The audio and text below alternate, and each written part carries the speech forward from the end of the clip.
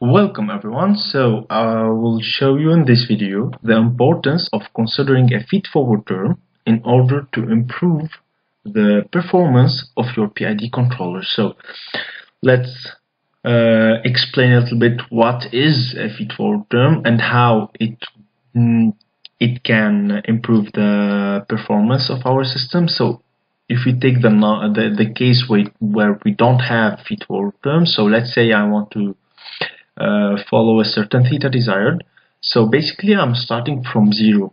I'm starting from the initial position where I'm supposing that I don't have any information about my system dynamics, and I'm letting the PID controller to do all the required stuff to drive my system, starting from this point until reaching in fact the desired value. And this will take some time for the integral term and for the PID controller in order to converge from the initial condition to the desired theta.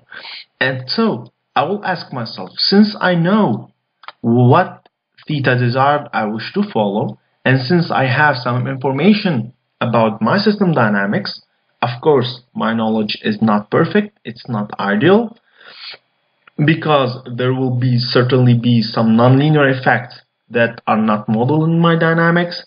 There will be some noises related to the sensor I'm using, some external perturbations, so I won't have the ideal solution. However, I can anticipate, or I can guess like a solution that can drive the system from the initial zero position to somewhere near in fact my perfect solution. So let's say it's right here, and this will be my feed-forward term, and in this case I will be asking my PID controller to drive me or to compensate only the error between the feed-forward term or the non-ideal solution and the ideal solution or the theta desired I wish to follow. So you can clearly see I will need less time in order to converge, and I will be more robust to external perturbation using the feed-forward term.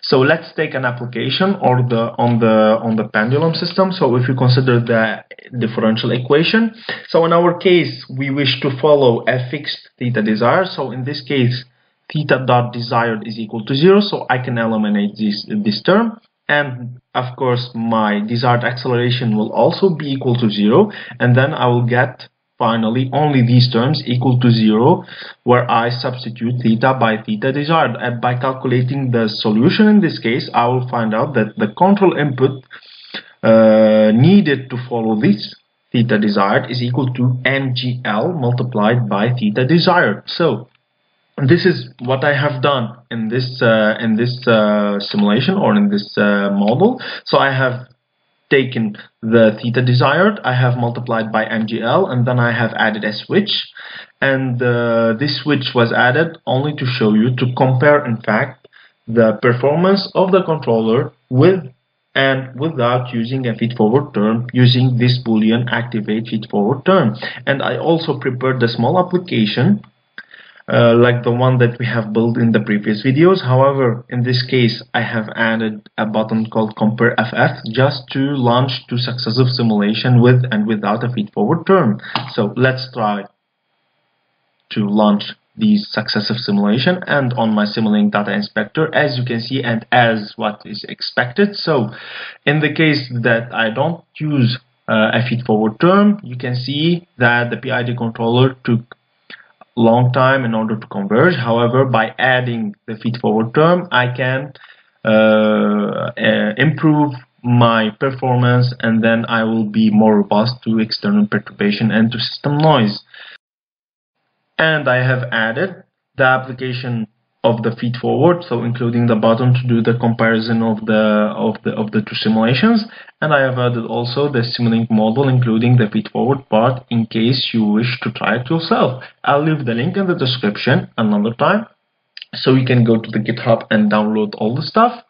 And in the next video, what we're going to try to do together is that we're going to use the parametric sweep that we have seen in the last video, or in one of the previous videos, and then we're going to try to use it in order to optimize the gains to our model. Thank you everyone for watching. If you find that the content was useful for you, don't forget to hit the subscribe button and see you next time. Thank you all.